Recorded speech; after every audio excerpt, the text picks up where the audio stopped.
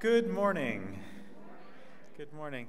As you've probably already heard, those who've been in the sanctuary for a while, we're just working out some bugs with the sound system, and I hope and pray that it's all working now. We're all online. Thank you. We want to certainly welcome everyone who's joining us over CKBW Radio. This service is being recorded on January the 8th, but will air on CKBW on January the 15th.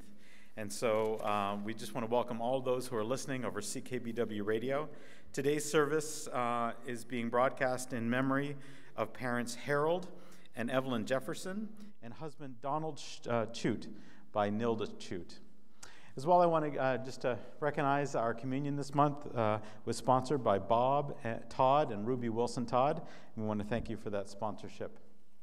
As we begin our service this morning, just a few announcements to share as we look ahead into the month before us. If you're watching online or listening over radio, you can always find our bulletins at bridgewaterbaptist.com, and there you can click on the newsletter, and that's where we always post a bulletin. And you can also subscribe and receive one in your email each week. One of the things that didn't make it into the bulletin in time this week was the sad news that Mackie, or Malcolm Aubrey Smith, passed away. I know many of you remember Mac and Doris, who have been a part of our church for many years. Mac was 93, and he passed away in a care home in Halifax. His funeral will be taking place this Tuesday, January the 10th, at the R.A. Corcom's Funeral Home in Wildville. There will be visitation with the family at 12:30 and the funeral service at 1:30 p.m. That's on Tuesday afternoon, January the 10th. We have a number of just postponements and cancellations coming up this week because of illness. There's quite a bit of illness going in the community, and we wanted to let you know that our choir practice has been pushed ahead to January the 17th. It won't be meeting this Tuesday as our choir director is sick. Also, Janet Jodry's Bible study will be beginning on Wednesday, January the 18th at 10:30 a.m. Again, we're just pushing that ahead 1 week. Our Sunday morning adult class begins next Sunday, January the 15th, or if you're listening over radio, today. And we're going to be starting on January the 15th at 9:30 a.m. for a 3-week class on Christian faith, baptism, and membership. And whether or not you're a member in a Baptist church, or maybe you've thought about it, or you're interested, maybe you're new here, or you've been here a long time, it will be an interesting discussion to be a part of over those 3 weeks as we talk about what are the fundamentals, what does it mean to have Christian faith, what is the significance of baptism, and why be a member of a local church. And you can be a part of those studies, the next 3 Sundays beginning on January 15th at 9:30 a.m. here at Bridgewater Baptist Church.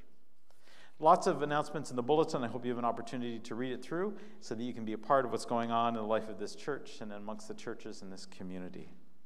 As we begin our worship service this morning, I want to thank Yvette Fisher and our worship team who have made a lot of last-minute changes to come in as our choir director, our music director is ill.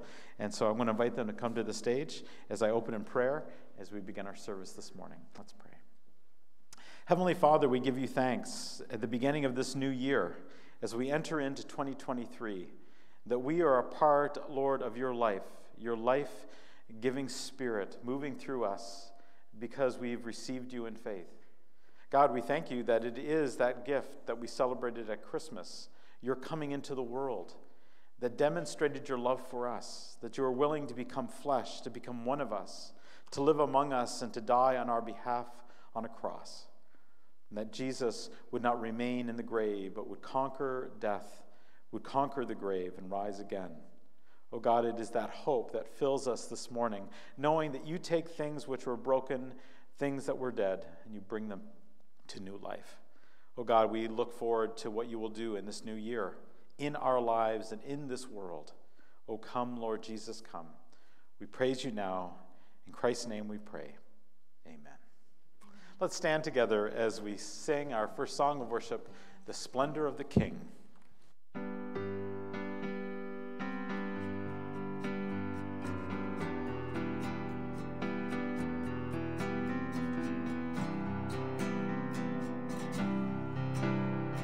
The splendor of a king, clothed in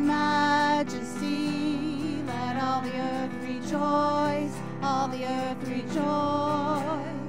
He wraps himself in light, and darkness tries to hide, and trembles at his voice, and trembles at his voice.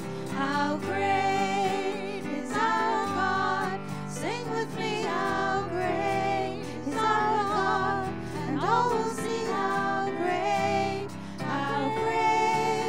is our God. And age to age he stands, and time is in his hands, beginning and the end, beginning and the end.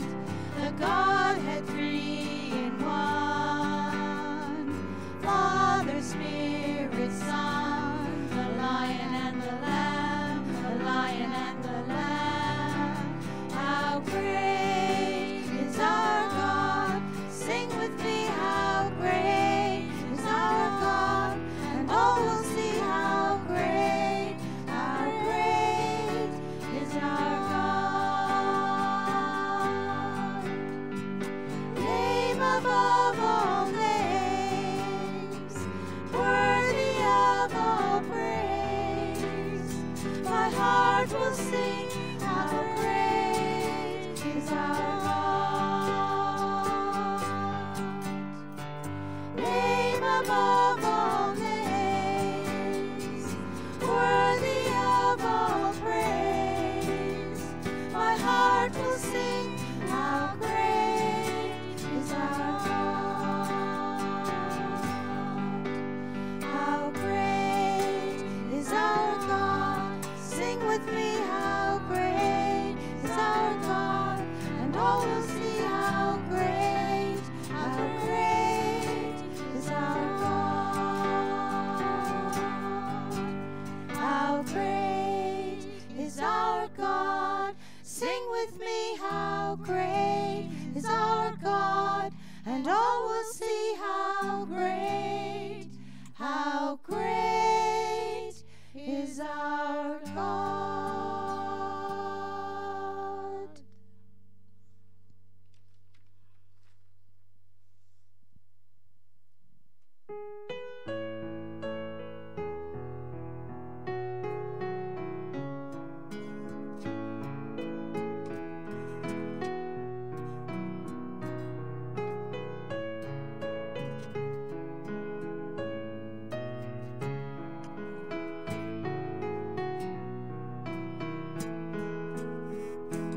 Bless the Lord, oh my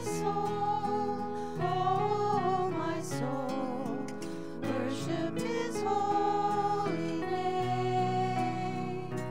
Sing like never before, oh my soul, I'll worship his holy name. The sun comes up, it's a new day dawning. It's time to sing a song again. Whatever may pass and whatever lies before me, let me be singing when the evening comes. Bless the Lord, oh my soul,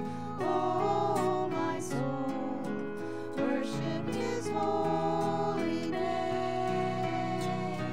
Sing like never before, oh my soul, I'll worship your holy name.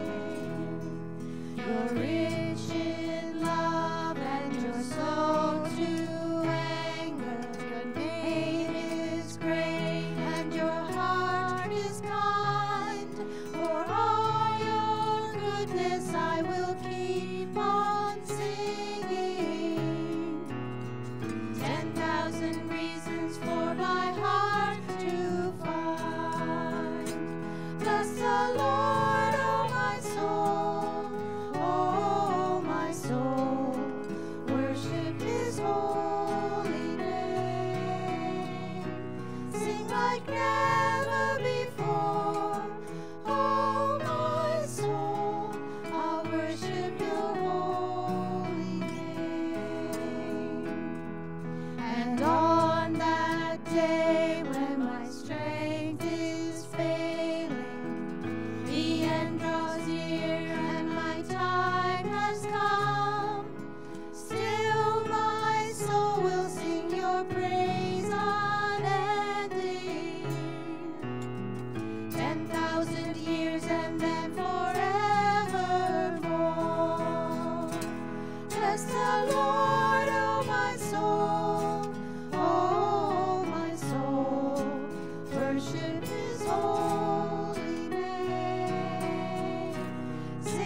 like never before. Oh, my soul, I'll worship your holy name. I'll worship your holy name.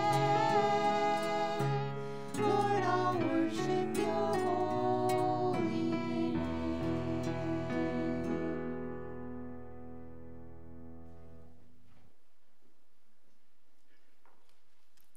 Today's scripture reading comes from Psalm 14. The fool says in his heart, "There is no God." They are corrupt, their deeds are vile. There is no one who does good. The Lord looks down from heaven on all mankind to see if there are any who understand, any who seek God. All have turned away, all have become corrupt. There was no one who does good, not even one. Do all these evildoers know nothing? They devour my people as though eating bread. They never call on the Lord. But they are there, overwhelmed with dread. For God is present in the company of the righteous. You evildoers frustrate the plans of the poor, but the Lord is their refuge. Oh, that salvation for Israel would come out of Zion. When the Lord restores his people, let Jacob rejoice and Israel be glad. This is the word of the Lord.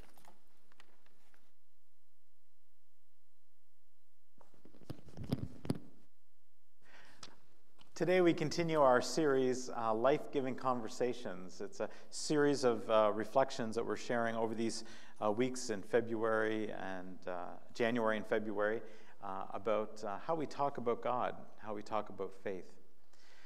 If you are joining us today for the first time over radio or over YouTube, you can always go back and watch the previous messages if you're interested in catching up on where we are in this series.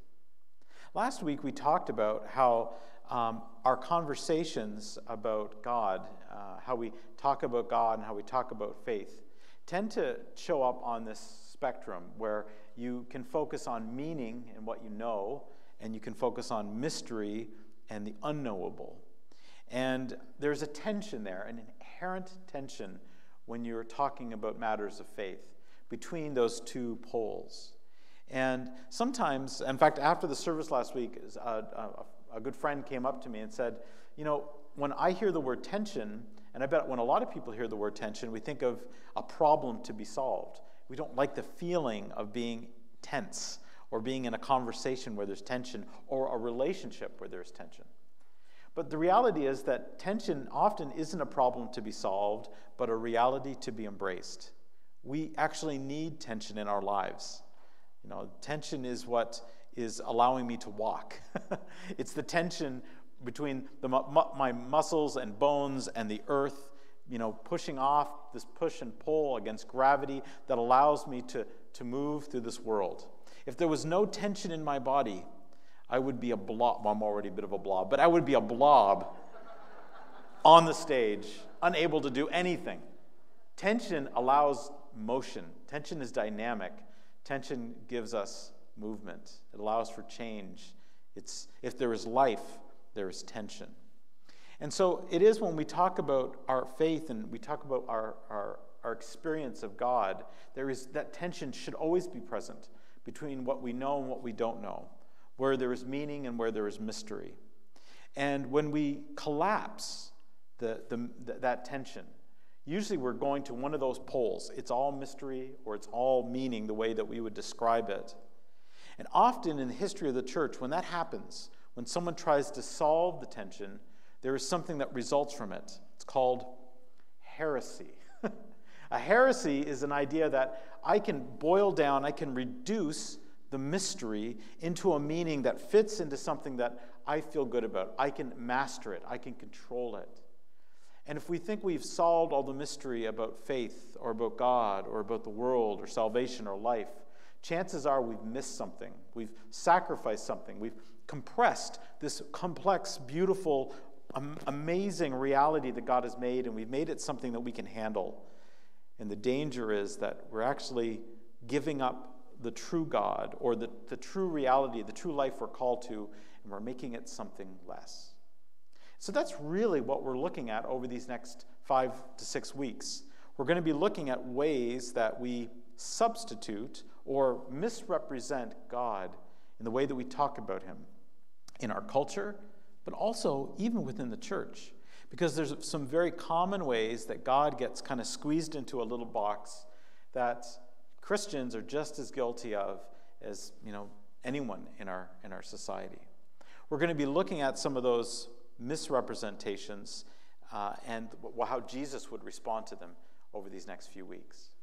Now, one of the inspirations for this series was a master class I took with Dr. Anna Robbins. Anna Robbins is the president of Acadia Divinity College. In fact, you can go online and actually see some of her lectures, and you can even watch this little series on what she called That's Not My God. And Anna's inspiration, so we're going to go back a little bit farther, her inspiration was a book that she used to read to her son. Here's the book. That's Not My Truck. It's one of those Usborne books. And the idea of the book was this little bird is flying around with this little mouse, and they come to a truck, and he goes, well, that's a truck, but that's not my truck. This truck is too squashy or squishy, or that truck is too big, or that truck's too small, and they make their way trying to figure out and find the truck. Well, in the same way, in that vein of the Usborne children's book, we're going to be looking at That's Not My God. That God is too, and we're going to fill in the blank each week. You get the setup, how it works? Now, Anna, as she shared, I think she had about, 9 or 10 different ways that God gets misrepresented. And I'm going to introduce a few more that she didn't talk about, and I'm going to pick a few of the ones that she did talk about. The first one, though, I think is foundational, and it's this. That's not my God. That God is too silly. So that's our reflection this morning. That's not my God. That God is too silly. Now, for those who are actually watching on YouTube or here in the sanctuary, you got a picture in the center there. Have you ever seen this picture before? No, it's kind of weird, isn't it? Anyone know the name of it? It's the flying spaghetti monster. Yeah, okay, now you know. The flying spaghetti monster. Now you might be saying, oh, that is kind of silly. Like, who actually talks about a flying spaghetti monster? Well, the flying spaghetti monster actually became popularized around, about 10 years ago, around 2013, by the new atheist Richard Dawkins. And Dawkins was having a series of debates with Rowan Williams, who was the then Archbishop of Canterbury, and talking about atheism and theism. Theism, the belief in God. Atheism, the rejection of belief in God. And in that debate, Dawkins says, belief in God is a betrayal of the intellect. In other words, you have to leave your brain at the door if you're going to say that you believe in God, according to Dawkins. He will later go on and he will say that believing in God is as ridiculous as believing in a flying spaghetti monster.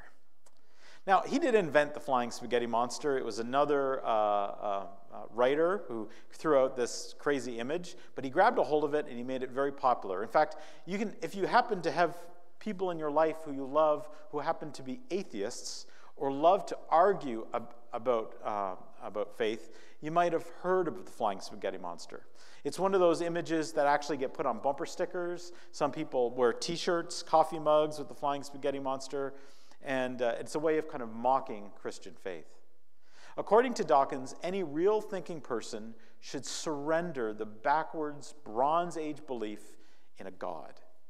And when you're a kid, maybe it's okay, says Dawkins, to believe in fairies or monsters or mythical creatures, fantastic beasts, for all the Harry Potter fans. But that's childish. You leave that behind when you enter adulthood. No, you should stop worrying about God. Just go and enjoy your life. And that becomes really the mantra of Dawkins. Just forget about this business of God. Enjoy your life. And there's a whole movement now that has kind of followed him. In fact, you can actually visit a church of the flying spaghetti monster. And they've gone about trying to remake a lot of Christian art. Here's Michelangelo's The Creation of David. I put in the little rectangle there. The flying spaghetti monster. Now, when I saw this, Anna used the word silly. I think I have a better word. I think that it is ridiculous. It's ridiculous. And I think Dawkins would probably like the word ridiculous. The word ridiculous literally means that which deserves ridicule, that which should be scorned, that which is absurd, utterly foolish. Actually, I think this is a biblical way of looking at the flying spaghetti monster. Utterly foolish. So this is not my God, or that's not my God. That God is ridiculous. That's what we're going to look at this morning. Now, when Anna Robbins talks about the arguments of the atheist Richard Dawkins, she says this whole flying spaghetti monster thing, there's two mistakes. Dawkins makes two errors. And so I want to share with you her two responses, then I want to talk about them, and then we're going to open up the New Testament. Actually, we're going to open up the Bible, Old and New Testament, really briefly, and look at some biblical responses to the flying spaghetti monster. Believe it or not, I found them. Here we go. The rationalist Dawkins has two errors. The first error, according to Anna, is that he's making a categorical mistake, a categorical error, suggesting the notion of God is just like belief in fairies or the Loch Ness Monster. And second, his second error is to say that he casts belief in God as a rational concept and ignores the existential power of belief in God, how belief in God actually impacts our daily lives. Dawkins is treating the experience of God as if it's just an idea on a page and misses the lived reality, the existential experience of a relationship with God. So we're going to look at those two things really briefly. First of all, the categorical mistake. Now these are very philosophical sounding terms, but let's just make it very easy. Anyone watch the hockey games this last week? Yeah. Oh yeah. Team Canada. All right. Woo! All right. I know that this is an exciting time because I had many conversations with my father this week, all beginning and ending about hockey. If you had moved to Canada and you heard all of this buzz about this game, ice hockey, and you'd never seen or played ice hockey before in your life, okay? You might say, I want to learn this game. These Canadians seem to love it. So let's imagine that this person never had been in Canada before, anywhere in the north, gets brought out to learn how to play ice hockey. Here's a nice vintage picture of kids out playing on the ice. And so someone says to this young person, okay, this is how the game of hockey works. It's all about team spirit, okay? And you've got these players, we'll call them forwards, and this is what their job is. And then there are defensemen, and this is what their job is. And then there's the goalie. Very difficult job, only one on the whole ice, but this is the goalie's job. And then they talk about stick handling and shooting and blocking. And at the end, this person puts on the pair of skates and is going to get out there and start to learn how to play ice hockey. But it says, wait a minute. Who's in charge of the team spirit? Whose job is that? That is a categorical mistake. Because team spirit is not a skill or a responsibility of any one player, the forward, the defenseman, or the goalie, right? The team spirit is something else. It's more intangible. It's about the attitude of all of the players working together. The encouragement with one falls, the others want them to stand up. When one scores, they all celebrate because that victory from that one person is a victory for everybody. Team spirit is not the same as being the goalie or stick handling or shooting. It's of a different category. And so, yes, throughout history, there have been a lot of people who have actually put belief in something that would be seen as ridiculous. Sir Conan Doyle, I don't want to mess up his name, Sir Arthur Conan Doyle actually believed in fairies. You know, maybe some of you know the stories of these little girls playing in their garden and taking paper cutouts. And one of the sisters actually got one of these early cameras and started playing with it and took the pictures of the fairies in England. And that there were people in the 1800s who actually believed there were fairies because of these false pictures. They would later be greatly embarrassed that they'd been fooled by the sisters. And yes, there are people who will travel to Loch Ness looking for the monster. But most people know that it's not real. And even there are people who will go looking for Sasquatch, Wendigo, Bigfoot, the abominable snowman, the Yeti. I've actually found the Yeti to be a very good thermos, and I have not a better coffee mug. But other than that, none of us really are looking for a Yeti or a Bigfoot. It is a categorical mistake to say belief in God is the same as fairies or the abominable snowman or a flying spaghetti monster. God is in a totally different category. Practically no one believes in a flying spaghetti monster or Bigfoot or Nessie. The existence of God, the creator and the sustainer of life, is far more complex and far more universally accepted. You can go to any culture, anywhere in the world, and you will find people who innately believe that there must be a creator, an intelligent, benevolent force, a start in the beginning of all life, a grand designer who is behind all of the universe and all reality. Even in countries that have banned religion, you think of China that officially was to be atheist. There are more Christians in China, far more now than Canada, because people are born with this innate longing, a desire to know God, their creator. You can't dismiss that. It's not the same as fairies or the abominable snowman. The other thing I think that's important to recognize is that no one seriously believes in the flying spaghetti monster, FSM. There is no historic witness for the existence of the flying spaghetti monster. There is no textual evidence of historic belief in a flying spaghetti monster. No one has ever claimed to have appeared in history as the representative of the flying spaghetti monster. And even more importantly, no one has ever been willing to give up their life, to sacrifice, even to die as a martyr because of their service to the flying spaghetti monster. Why? Because the flying spaghetti monster is ridiculous. Thank you. Our faith is completely different. Our faith in Jesus Christ is based on a historical reality that there is no legitimate historian in the world who would say that Jesus of Nazareth did not exist. It's a historical fact. There's more evidence for the existence of Jesus than there is of Napoleon or Alexander the Great or any of these other great figures in history that we believe, we would say we know existed. Jesus existed. Now, the claims of his miracles and the claims of his resurrection, yes, people will debate it. But according to historical texts, we have thousands of people who witnessed the resurrected Jesus. That is in a different category from the flying spaghetti monster.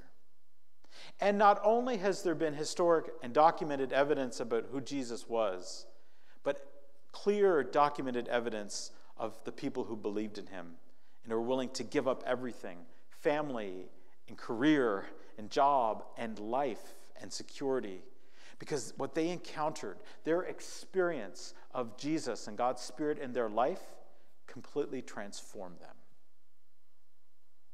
That is not anything to brush off like a flying spaghetti monster. Just because someone says, I don't believe, they can't then make this claim, well, because I don't believe, it's foolish to believe. They need to look at the evidence, and a flying spaghetti monster does not do justice to the spiritual reality that is inherent in the human experience.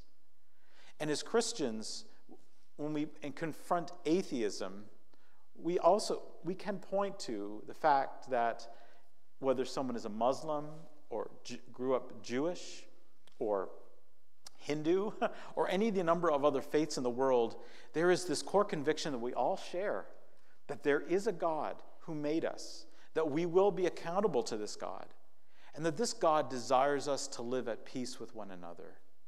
There is common ground for us to be able to stand, even with people of other faiths, and say, okay, on these things we do agree.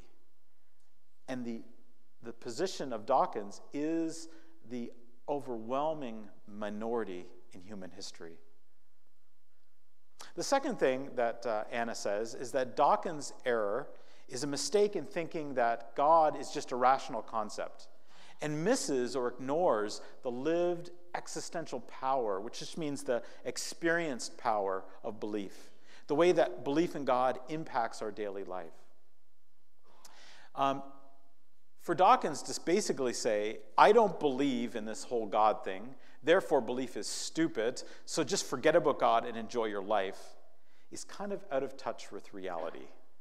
And Dawkins gets called on this by Christians and just theists often in debate. Forget about God and just enjoy your life? Think about that for a second. Forget about God and just enjoy your life. As if belief in God somehow stifles or destroys life. I don't know about you, but during the pandemic, Eric and I got to watch that 8 hours of footage that Peter Jackson had of the Beatles. Did any of you get to see that? It was, what's the name of the song? Anyway, it's all right. But it was their last set in studio before they did that big performance on the rooftop in London, right? And I remember watching that, and then Eric and I just, this is the kind of thing that happens. Maybe this has happened to you. You're like, oh man, I want to listen to more Beatles. And then we watch another documentary on the Beatles, and then we watch another documentary, and then we're just playing Beatles music all the time. It stopped, but there was a period there. All we were doing was listening to Beatles music. Do you remember the song Imagine? John Lennon, they wrote Yoko Ono. Yoko Ono. Thank you. Sorry. So John Lennon, Yoko Ono write this song, Imagine, which is really, it's a beautiful song, but have you ever really thought about the lyrics of it? Imagine there is no heaven, no religion too. And the idea that if we could just get rid of all that, we'd all live in peace. Man, that is a fantasy. That is a flying spaghetti monster. Because history has told us, in any society that's tried to push out all religion, peace is the last thing that comes about. Our natural state in this broken world that we live in is not just to get along and be nice to each other. Oh, there is a brokenness within humanity that we need God to heal. And when God is working, when you find a community of faith, well, that's where you find forgiveness. That's where you find generosity, self-giving love, putting others before yourself. But when God is taken out of the picture, that is not the state that we just naturally move towards. Removing faith does not immediately bring us to peace. Nothing wrong with some of the other Beatles songs, but that one, no disrespect. For Dawkins, the claim that you should just enjoy your life, forget about God, also is a very callous way, it's a very narrow way of looking at the world, because for most people living on this planet, life is very difficult. For most people here in Bridgewater, life isn't easy.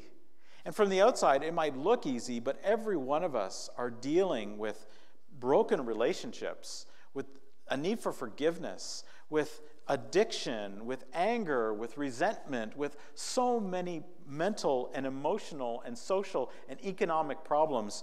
Just enjoy your life. And then you go and you spend time with people who are really experiencing true poverty. Just enjoy your life. There's nothing wrong with pleasure and enjoyment. I think God has given us pleasure and enjoyment as a gift.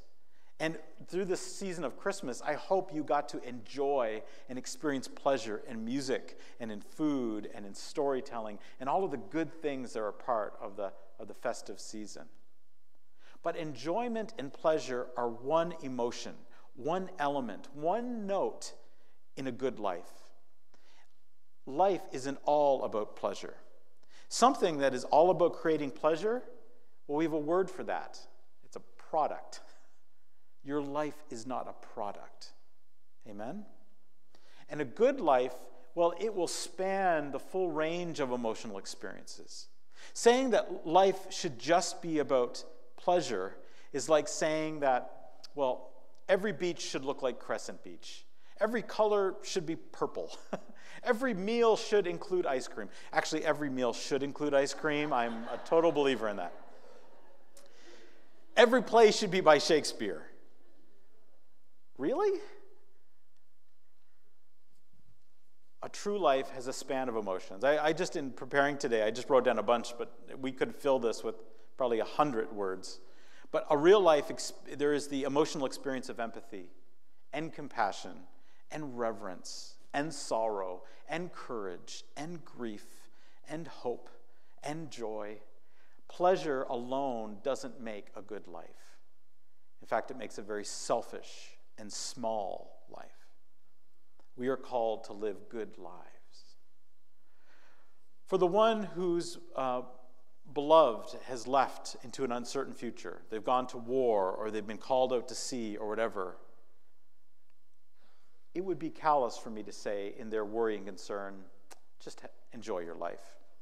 For the parent who has lost a child, for the spouse who is now the caregiver for their husband or wife because of their cancer or because of whatever ailment, for the person who's been working a double shift on a medical team and they won't go home because they know if they go home that these people won't be cared for, for the individual struggling with addiction, for the person facing bankruptcy. The worst thing you can say is, forget about God, just enjoy your life. These are times in all of our lives when it makes emotional sense to experience the moving of God in our lives. And it is unhelpful, and it is shallow, and it is callous just to brush that aside and say, oh, come on, just enjoy your life. What does the Bible say to the flying spaghetti monster? Or Dawkins' idea that, just forget about God, enjoy your life. It actually says quite a bit. But for our time, I'll be quick. I'm going to refer to 4 passages. In the Old Testament, there is often description of someone who has given up belief in God. When the Bible speaks of someone rejecting the existence of God, it consistently makes 2 points. And I think these 2 points also translate into the parables and the teachings of Jesus in the New Testament. So what are the 2 points? What are the 2 things that God says if someone was to say belief in God is like believing in a ridiculous spaghetti monster? Well, the first thing the Bible says is very clear, that atheism is ridiculous. Literally, that's the passage that Emma read today. Or if you were to go to Psalm 10, Psalm 10 says, in his pride, the wicked man does not seek God. In all his thoughts, there is not room for God. God is too big for his mind. And then in the passage that Emma read, Psalm 14, the fool says, the fool, the ridiculous one, the one who doesn't see reality, the fool says in his heart, there is no God.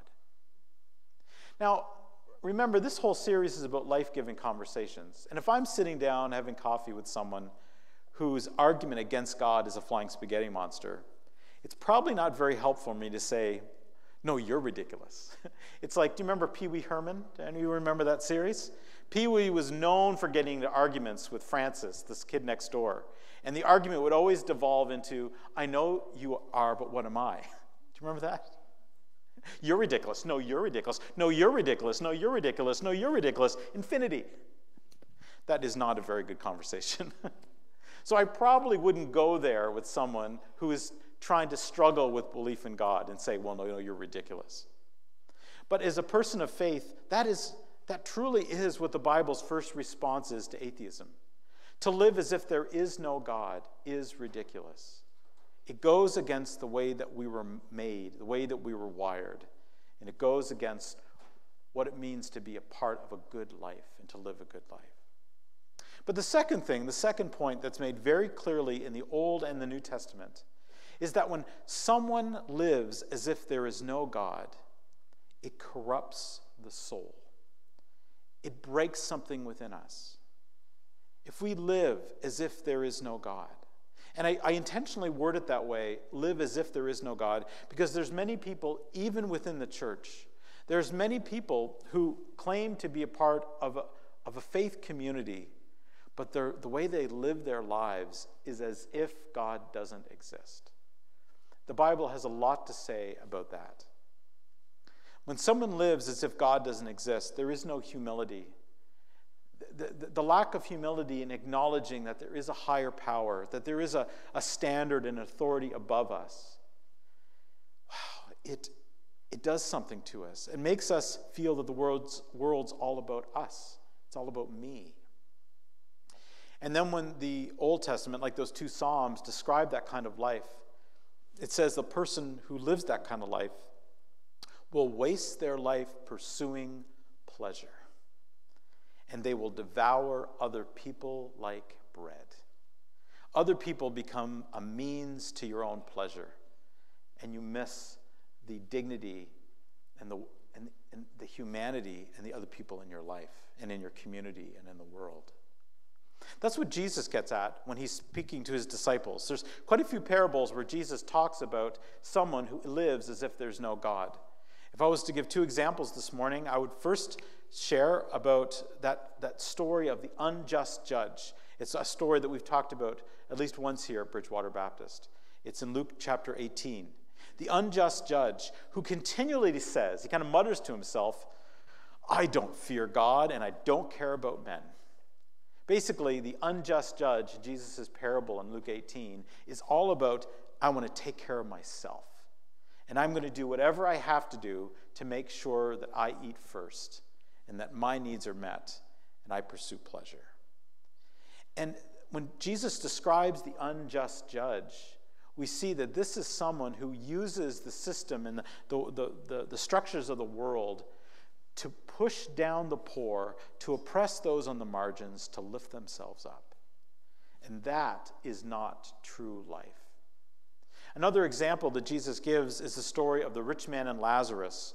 And this is in Luke chapter 16. And in the story of rich man and Lazarus, again, the rich man is a religious man. Supposedly, he's Jewish. He's a part of that community. But he lives as if there is no God. He's all about worrying and making sure that he is being taken care of. And right at his gate, there is a man in need, Lazarus, the beggar. And he doesn't see the need that is right there on his doorstep. And when he dies, as Jesus tells the story, the rich man receives for all of his narrow way of living nothing but torment. And in the story, as Jesus is telling the story, he looks across and he sees by Abraham's side, Father Abraham, Lazarus the beggar. This man who has been oppressed and pushed around and stepped on and has never received any help from the rich man. And the rich man, it's almost like the story of the Christmas Carol. Like Jacob Marley cries out, oh, go and warn my brothers. Because I've lived as if there is no God. They need to know. They need to know that the way they live their lives in that world matters so they don't end up like me. And of course, the response from Abraham, as Jesus tells this parable, is that they have Moses and the prophets. God has given them revelation saying that God is real and that there's a way that we can live that leads to life and a way that we can live that leads to death. This is what Jesus is saying in Mark's gospel, Mark chapter 8, when he says, what does it profit a man if he gains the whole world, every pleasure under the sun, and loses his soul? There is nothing particularly new about the new atheists like Richard Dawkins and the arguments that have been existed really all the way back to the time of Jesus. The desire to mock faith, the desire to act as if belief in God is something primitive and something below us, something childish, isn't actually connected to the real lived experience of what it means to be a person of faith. I don't know if any of you are looking for books to read over this winter, but there is some profanity in this book. Be warned. but I would really recommend it. If you have anyone in your life who is comes to discussions or conversations about faith and is kind of mocking and puts down faith in the way that Dawkins does, it's called Unapologetic by Francis Spufford. Spufford, Spufford.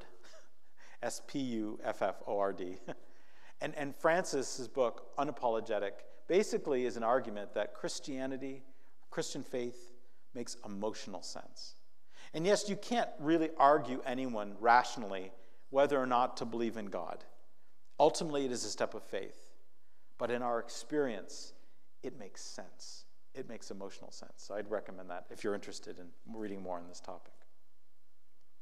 There's no doubt in history that there's been countless examples of people who were a part of the Christian church, we'll just stay within Christianity, who have done terrible things in the name of God.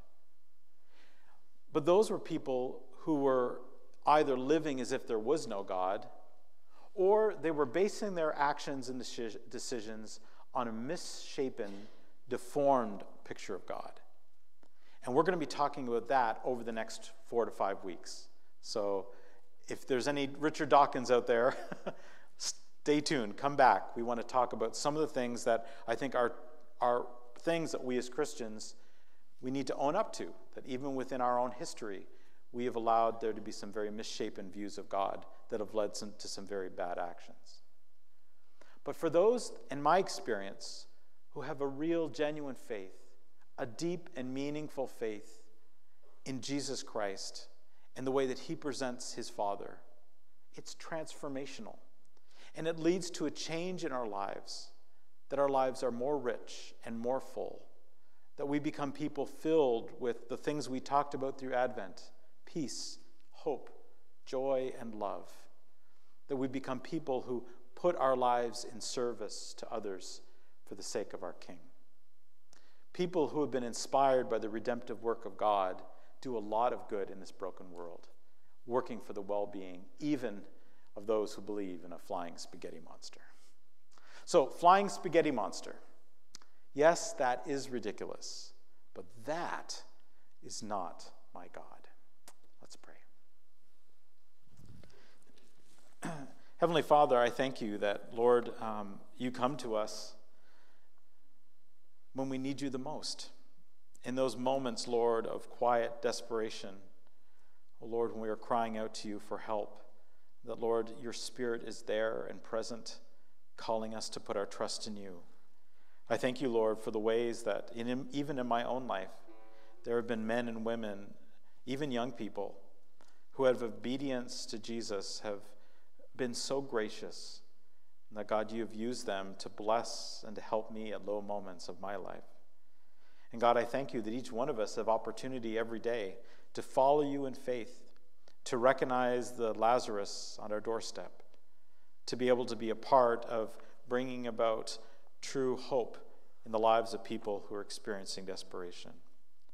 God, I pray for anyone today who's listening, who, Lord, has struggled with faith and struggled with doubt and has been lured into this thin caricature that believing in God is as ridiculous as believing in a flying spaghetti monster.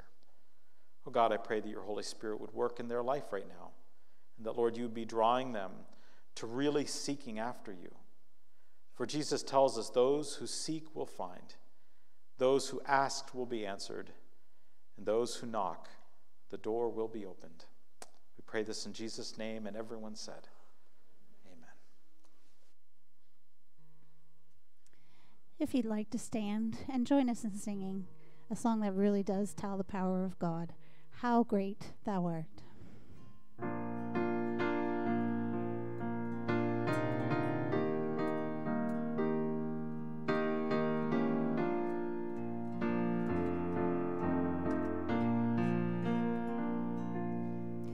Oh Lord my God, when I in awesome wonder consider all the worlds thy hands have made, I see the stars, I hear the rolling thunder,